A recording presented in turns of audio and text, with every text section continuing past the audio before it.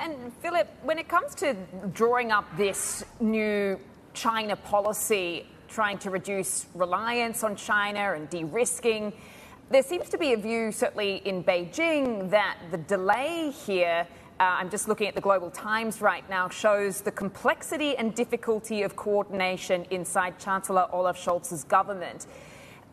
Is that the case? Is this very much highlighting the complexity in coming to a consensus on how this China policy should look, particularly when you had Baerbock, who was in Beijing more recently, who is typically more hawkish than Olaf Scholz? What's your view on where this China policy is at and why it's taking this amount of time? First, allow me to mention that it's a sort of pity that even inside the coalition, they have not a clear positioning and a clear stance, first.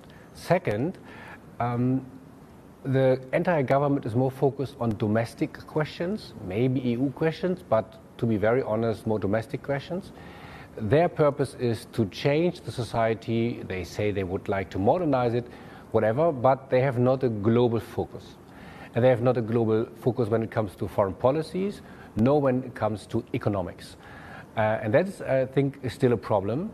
If you do see, and you ask for the Federal Chancellor, I think he has a more moderate, a more deliberate positioning towards China and Asia, whereas the Foreign Minister, Mrs. Baerbock, is more focusing on domestic headlines rather than on having a strong impact and helping to have a global community and accepting that there is a term called geoeconomics, which means at the end there is no economic policy globally without geopolitical influence, and the other way around.